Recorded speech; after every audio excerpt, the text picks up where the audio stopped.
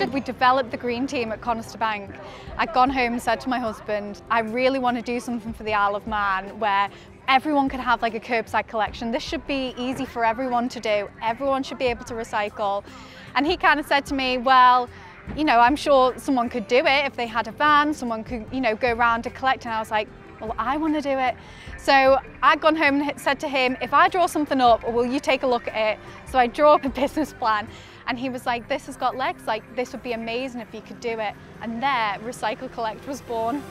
It's been quite refreshing to see that a lot of people are already recycling and a lot of people are taking the time and the effort to kind of drive down to the tip and drop off their recycling. But what I'm hoping is this kind of gives people the opportunity who can't recycle because they can't get down to the tip, or just want to make it easier for people. Do you know, if people are short of time and say they're like, oh, I can't get down to the tip this weekend, it's fine because they're on a regular collection. And I just think it will really encourage people to recycle more and reduce our island's waste and just encourage kind of the recycling of our waste at the moment that's not happening.